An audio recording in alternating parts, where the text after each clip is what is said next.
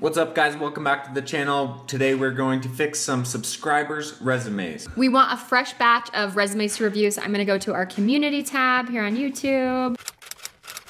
Let's check back in a few hours. I got jobs to do. Let's go.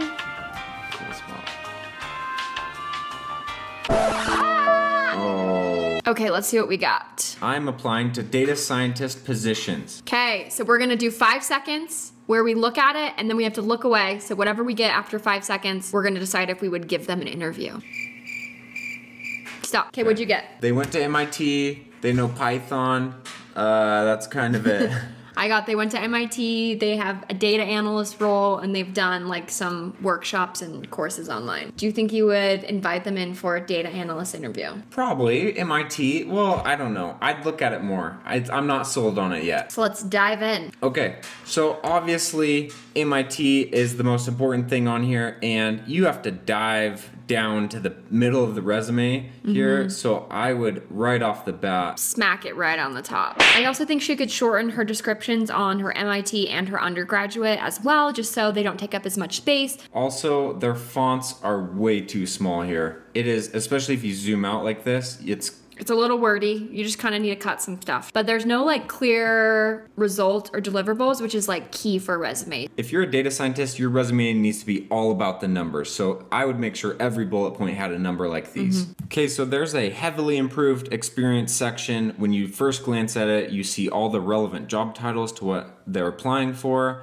and you see statistics in each bullet point. Definitely more polishing they could do with formatting and stuff, but this outline is how you're gonna succeed with a data science resume. So the last part is really the online certification, which I think is a great section to include. Speaking of DataCamp, we love DataCamp and they are the sponsor for today's video. DataCamp is an online learning platform that makes it super easy to build data analytics skills at your own pace with tons of interactive courses. So regardless of what career or industry you are in, data and analytical skills are super important, and with DataCamp you can really increase those skill sets and stand out from your peers. DataCamp offers the first chapter for every course for absolutely free. I think this Introduction to Python course is absolutely necessary if you're doing a business role or a programmer role. Python is used everywhere and it's just a skill set that you should have. They also have course tracks, but also career tracks if you want to deep dive. Data engineer with Python is one of their career tracks, for example. They have 95 hours, over 25 courses. If you want to be the Python expert at your company, totally dive in here. I think that's really cool. So if you're on the business side and struggling with spreadsheets at work, or if you're a programmer that wants to level up their skills for data and analytics, we highly recommend DataCamp to gain those skills. Tech careers are super competitive right now, and you really want to stand out from your peers any way you can.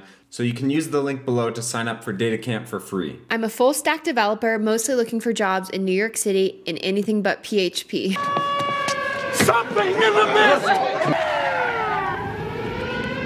All right, let's take a look. 5 seconds, go.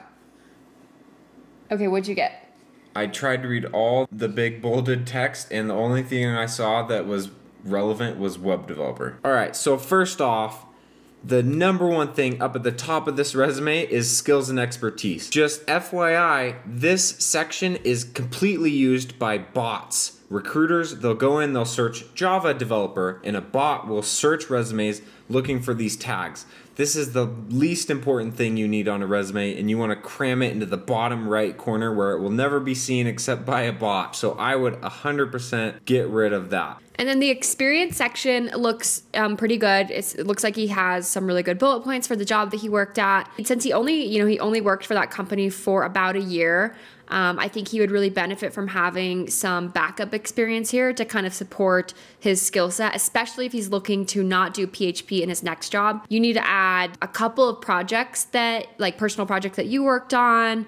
If you're the creator of a mobile game or a website, just doing a personal project and like sticking that on your resume so that you have something to support, that year-long experience at a non-tech company. If you don't have actual work experience, like create your own experience and make really cool things that you can show off in your interviews. All this space we've created needs to be just crammed full of personal projects. And he can condense that little skills section into like 1 or 2 lines at the bottom.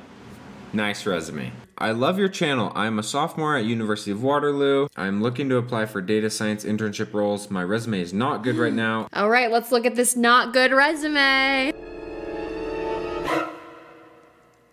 Okay. Wow.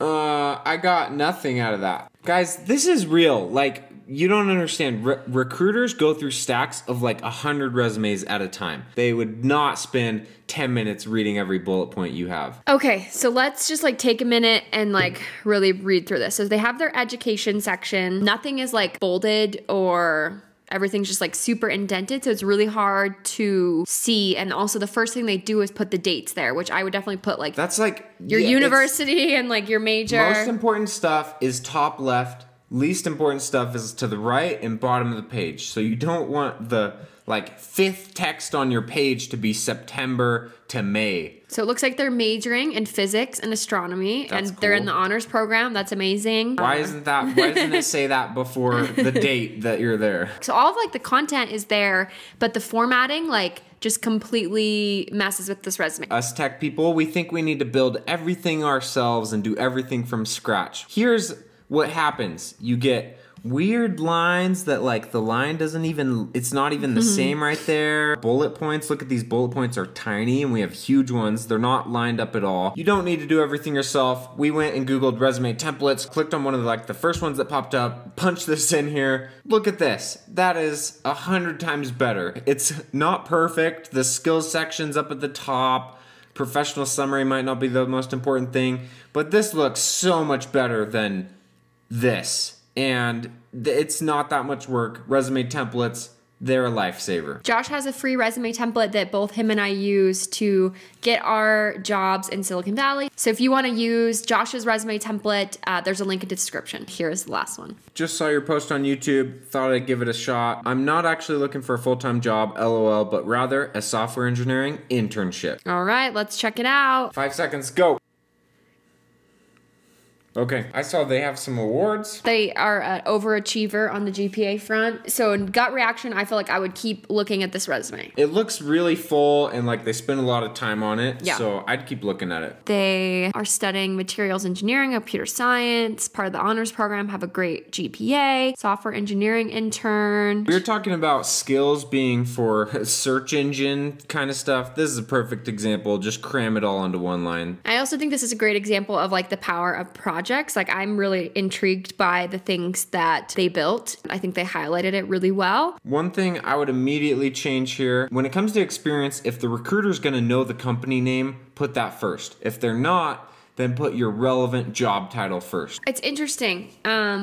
There's sections. I'm a little puzzled right now because they have an experience section, which is probably things they're paid for, projects they did on their own, and then like research or service projects. I think their like research experience is actually a lot more interesting than like their computer aid or teaching assistant experience. So the fact that it's buried at the bottom, I mean, it's just not optimizing the real estate of the page, in my opinion. I would have software engineering intern.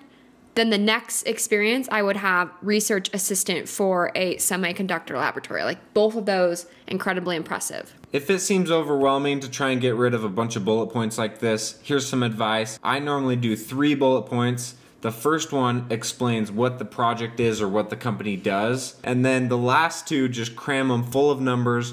Increase page speed load time by 25%. Super specific example numbers for the 2 or 3 rest of the bullet points there. And not every role you're gonna be able to measure perfectly what you did or quantify exactly how much you saved, but you just need to estimate and you kind of gauge and measure your impact. Overall, this is one of the best resumes we've seen. You can tell they put a lot of effort into it. It's really consistent. They just need a couple areas to polish here and cleaning stuff up, rearranging things, and I think this is a really solid resume for sure. Thank you so much, everyone, for submitting your resumes. I'm sorry we couldn't get to all of yours, but it was really fun to read through and see what you guys are working on. We wish you the best of luck in all of your job hunting this winter. Let us know if you want us to do more of these. If you like this kind of content, be sure to let us know in the comments. See you guys. Bye, guys.